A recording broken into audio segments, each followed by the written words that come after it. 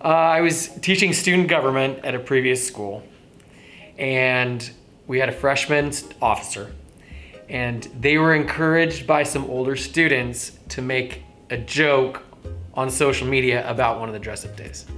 What they posted was inappropriate. It was done as a joke.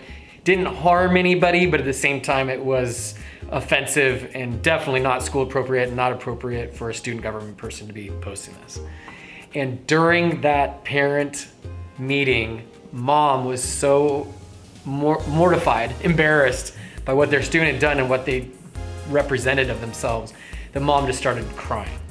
And it was one of those moments where you could physically see where actions that weren't planned out well, maybe done impromptu or to please peers, devastated this kid's parents. And then all of a sudden, you saw this student be devastated as well because they knew how much they had let their parents down.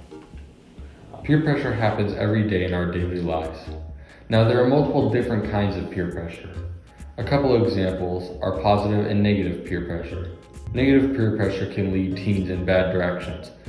It could lead them to try alcohol or drugs, skip school, or engage in other poor behaviors that could put their health at risk. This could all lead to bad grades in school, as well as having a harder relationship with your family at home. Positive peer pressure can help teens develop the coping skills necessary for adulthood. It might encourage teens to become more active in athletics or to avoid risky behaviors, which can be especially helpful during rough times. According to thestudy.com, 90% of teens reported having experienced peer pressure, while 28% reported that their social status was boosted after they gave in to their peer pressure. This statistic alone supports the idea that peer pressure happens more often than we may think.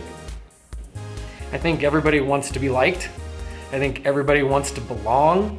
I think that if you're in a group, you feel better about yourself knowing that others are surrounding you. And I think especially at this age, sometimes we think things are funny without really thinking them out and who they could hurt or harm.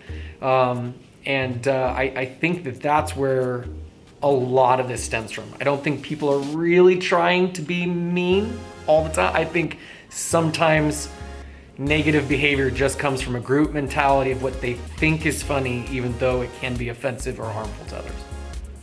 When a person verbally communicates or instructs another to engage in a particular behavior, this is a verbal or spoken peer pressure.